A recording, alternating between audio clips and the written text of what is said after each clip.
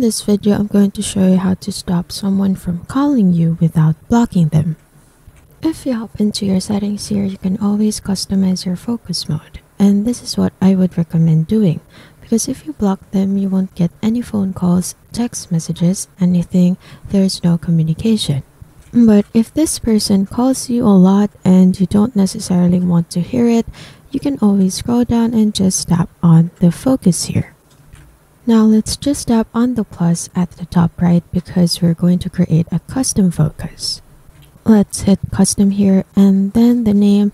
Let's say the name is Haley or whatever name. Maybe you don't want to name this specific person, but you can just name it for fun, whatever you want. Now let's hit next here and customize. Now the key here is that you don't have to silence anything except that one specific person.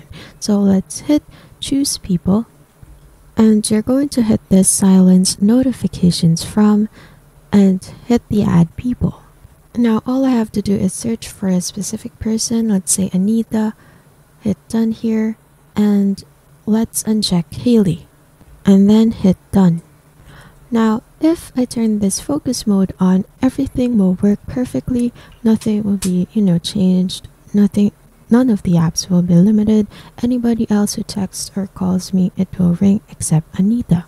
If she calls me, then it will basically silence that.